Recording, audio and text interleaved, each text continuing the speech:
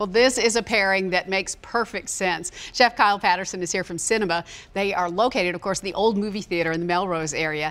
And you guys have a summer fun theme that we want folks to know about. It's coming up on Mondays.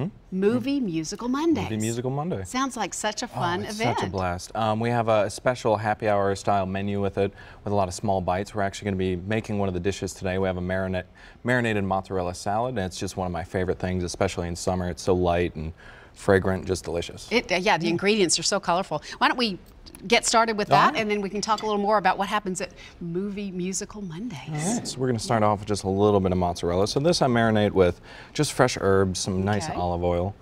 We'll add in that fresh garlic. There we go. Oh, yeah. Good amount of garlic, lots of radish.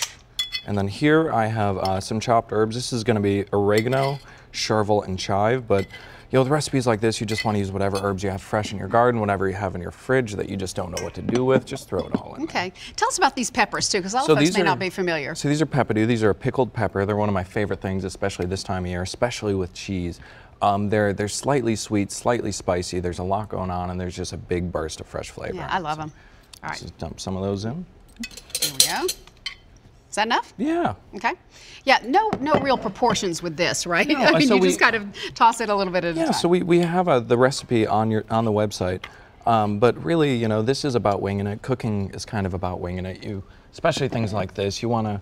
I like a lot of cheese, a lot of onion, a lot of garlic, so we're going to go with that. But it's really, you know, individual preference. Okay. Recipes always should be kind of viewed as guidelines at home. Yeah.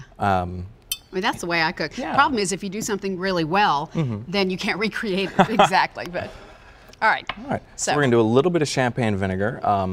That's one of my favorite vinegars this time of year. But you can do a balsamic. Yeah, that's perfect. And it's just a good amount of olive oil. There it is. All right. Yeah, get it in there. This is going to be delicious. You say you serve this in different ways. I do. So this one. I actually had last night for dinner. I put it in one of these little cast iron crocks, threw it in the oven for like 10 minutes, and it was phenomenal. But this this style of dish is so versatile. So if you make like a nice tapas for a picnic or cocktail hour at home, you know, and you have leftovers, you can throw it in with some cooked pasta and a little crock in the oven. You can throw some spinach in there for lunch the next day. What a great idea. It just works so well. All right, so that's all you do. Just toss it together, put a few herbs on top, and that's great. So this is one of the things you can get at Movie Musical Mondays. What else? Oh, there's so much stuff. We actually have some stuff over here. We're going to have some stuffed olives. We have a really nice dry rub smoked almond that, you know, is a great thing to snack on. We have tempura shishito peppers with a green curry cream cheese. Oh, yeah. We have flatbreads that we do every week. Well, and I love the idea that since you used to be an old theater, we're bringing back the theater vibe with the musicals. So you've got a screen where you can watch, and you encourage people to sing along. Oh, we do. They print out for a few of the songs, like the bigger ones. They print it out so you can sing along with it. Nice. This week we have Grease and West Side Story coming up. I'm super excited about that. Fun. I'm thinking about, you know, maybe a Sandy themed Sunday, something like that, to go with the Grease.